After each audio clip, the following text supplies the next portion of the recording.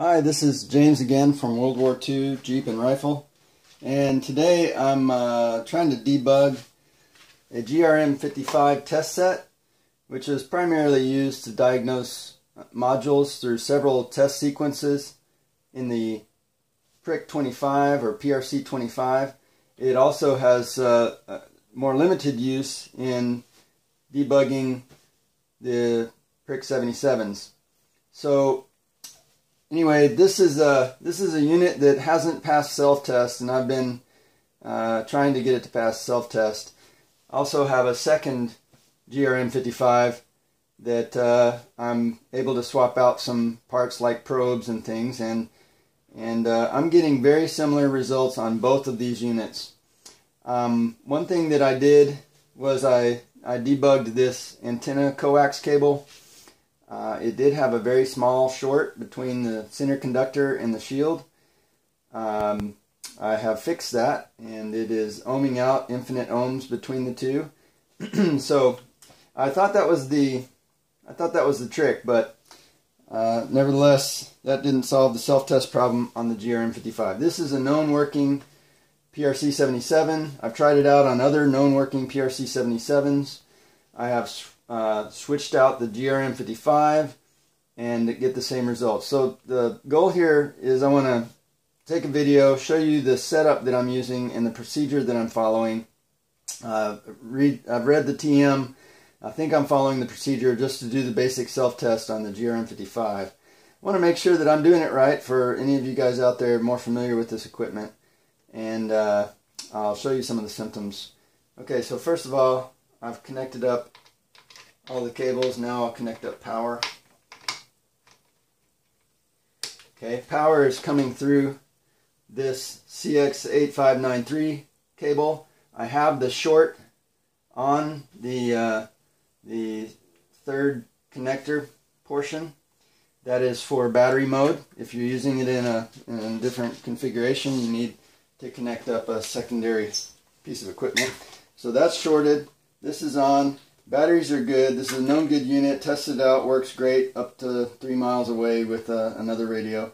I have the frequency set to 50, 5000, and following the procedures, everything here is connected. There's a little cheat sheet here for what to do. Turn on the PRC-25, in this case 27. Set the volume to max, clockwise, done. Turn on squelch. Operate the transmitter for 2 minutes. I think that that's probably more valid in the case of a PRC-25. I'm operating the transmitter now. The PRC-25 has a vacuum tube for the final stage of the power amplifier, and so that, you know, this may be just warming it up and getting the grid voltages all established. Nevertheless, I'm going to hold this transmitter down. It seems like overkill to go for 2 minutes, but maybe I'll talk for a bit while I do that. Okay, next in the sequence here, I'll be following test sequence number 1.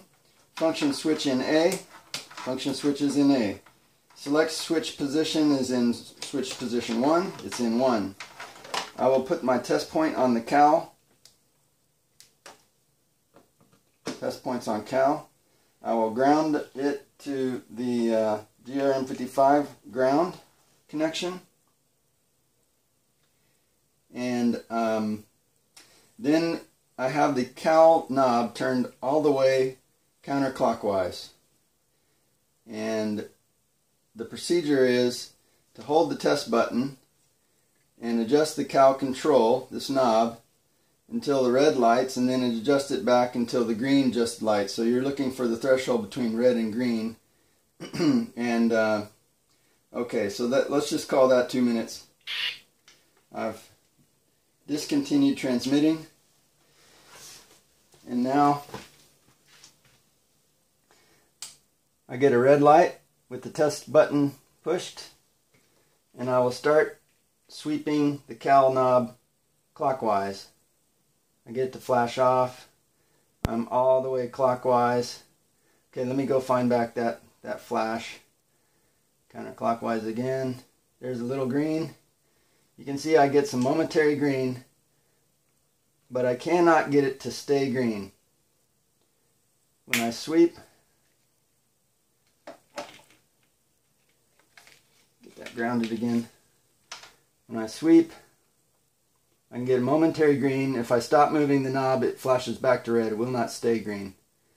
Okay, I've done this procedure with a different probe. These probes are supposed to be calibrated to the units that they are shipped with, but I tried it anyway using that unit's probe. Same thing, and in fact I've noticed that with the probe not connected at all, I get the exact same results. Red light at full counterclockwise. I go clockwise and momentarily I can get green lights, but I can't get a green light to stay. You can see what I'm doing here. No matter what I do, I can get it to flash, but I can't get it to stay. So that's the setup that I'm using, the procedure I'm following. Not sure if I'm doing it right. Very interestingly, exactly the same symptoms between the two. Maybe this is just how it's supposed to work. Could be a limitation of the PRC-77 versus the PRC-25 that this was originally designed for. I'd appreciate any feedback out there. Am I doing this by the book? Should I have the antenna, the bush whip antenna, also connected? I've done it that way. Same results. If this is a commonly seen issue, boy, it'd be great to get some notes back on this one from anybody that knows a specific module in this test set that needs to be replaced, or other things that I may need to look into. Anyway, thanks for watching. Hope to hear from you guys. See you next time.